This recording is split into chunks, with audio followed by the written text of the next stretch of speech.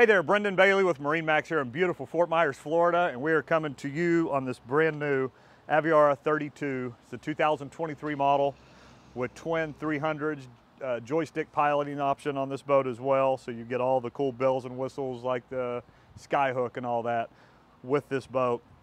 Very nicely equipped and available right now too. First thing you'll notice on this swim platform area is the very cool contemporary styling of the sea deck. Not your traditional faux teak look, but a much cooler design that Aviara has become known for. So lots of area back here to kind of lounge around. Obviously your swim ladder in the back. And as everybody's seen with Aviara probably already, or has become known for, is this sun pad that can be transformed to however you want to use it for the situation that you're in at that minute. So whether you just want to sit on the back of the boat and watch a sunset, this is a great spot to do it, or you want to lay it flat so you can lay back and just get some sun, whether it's from beam to beam, from side to side, or if you want to just kind of be able to lounge, maybe have a few drinks on the back of the boat while your friends are playing in the water, adjust this to whichever height you want. And that can all be done right here by adjusting the hydraulic seat back. So as we step through the walkthrough, this area through here is actually fender storage. Great use of space. Instead of storing fenders and mooring equipment underneath seating where you could put your own beach bags and towels, it's stored in this area here, which you don't commonly use. So now as we step into the cockpit, nice L-shaped seating. We'll seat a ton of people. Layback seat here that you can sit and watch the wake on your run out to the beach. Wet bar area directly across from where everybody's sitting and hanging out. Got a nice sink. Bottle holders over here. This little tray area. Great spot to be able to throw your glasses and suntan lotions and that kind of stuff, where it's easily accessible for everybody on the boat. Don't have to dig into your beach bags and down into your storage.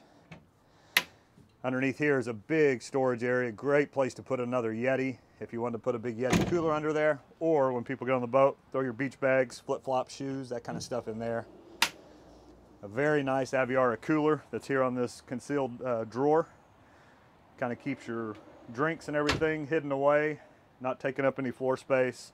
And again, additional places to put coolers if you wanted to underneath seats. So we step into the helm. Again, nice, clean, minimalistic helm, digital switching. You do have some redundancy for switching, for some analog switches for your most important items like safety items, lights, blowers, bilge pumps, and horn. But everything is run through here. All your stereo systems and lighting that you can change colors on, that kind of stuff is all done through here. Simrad GPS, fish finder, depth finder through here, and Mercury vessel view as well. And then we briefly talked about the JPO, the joystick piloting option that's on this boat. That's all run right here through the joystick controls, and Mercury's brand new control box as well. So let's step forward into the bow area.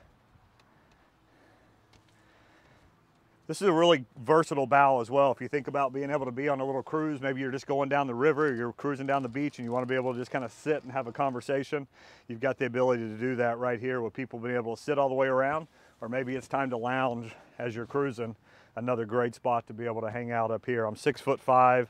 I've got a lot of back support, so you can tell how deep this bow area is. You feel super safe and secure in here, even in rougher seas.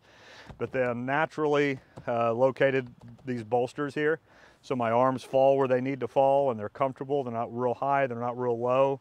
And then a great grab rail that's naturally just kind of falls right where my hand is. So as you see, this bow area is very, very comfortable depending on how you want to use it.